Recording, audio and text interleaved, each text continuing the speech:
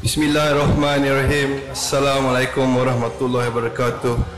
And a warm welcome to everybody. Your Excellencies, distinguished guests, ladies and gentlemen. First of all, I would like to congratulate everyone for successfully being here at COP27. Your presence here proves your individual responsibility to tackle this climate change together. And also, I would like to thank the government of Malaysia for hosting us in the Malaysian Pavilion, the Global Environment Center for organizing the event, and the International Fund for Agricultural Development for supporting the program. The peatland ecosystems is the most important terrestrial ecosystem globally for carbon storage. Although peatlands only cover 3% of the land surface, they store about 30% of soil carbon, which is more than the biomass of all the world's forests combined.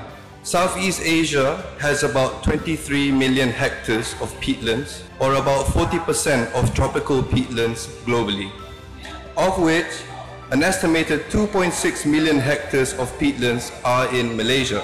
1 hectare of peat swamp forest may store up to 5,000 tons of carbon, or more than 10 times the carbon store of tropical forests on mineral soil. Because peatlands are critical in global carbon storage, degradation of peatlands can lead to large-scale emissions of carbon dioxide and other greenhouse gases.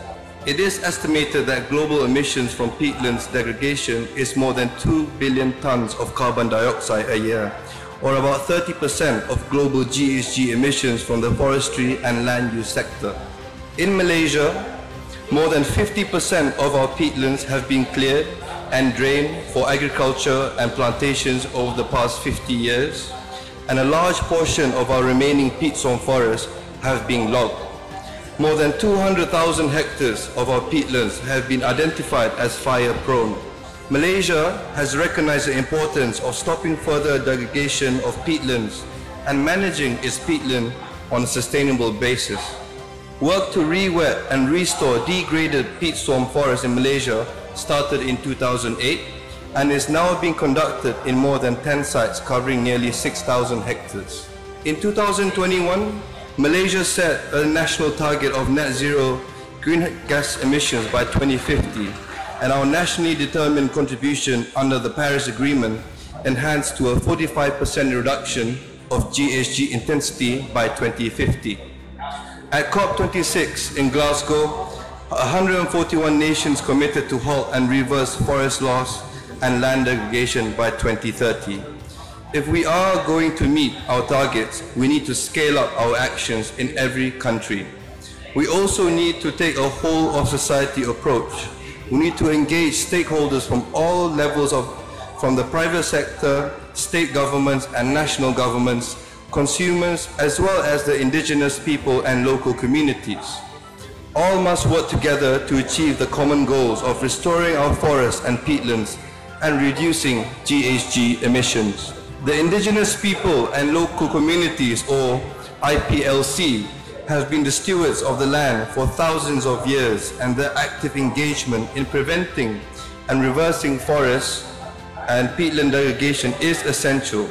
The recent report on the state of indigenous peoples and local communities, lands and territories confirmed that IPLCs are vital custodians of the world's remaining natural landscapes.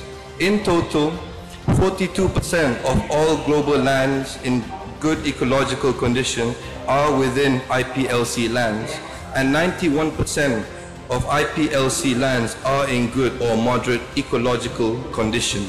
In my own state of Pahang, we are blessed with the largest forest cover and the largest area of peatland in Peninsular Malaysia.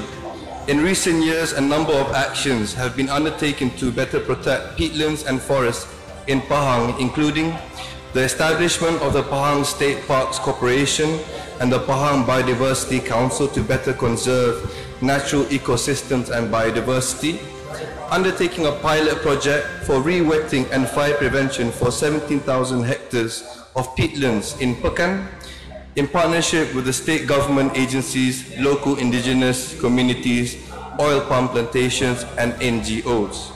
We're also initiating a project to support the development of a state action plan on peatlands and prepare an integrated management plan for the southeast Pahang peatland landscape, and also initiating a carbon study of peat swamp forests in southeast Pahang and lowland forests in the Tekai region to explore options for better protection and rehabilitation of forests and peatlands.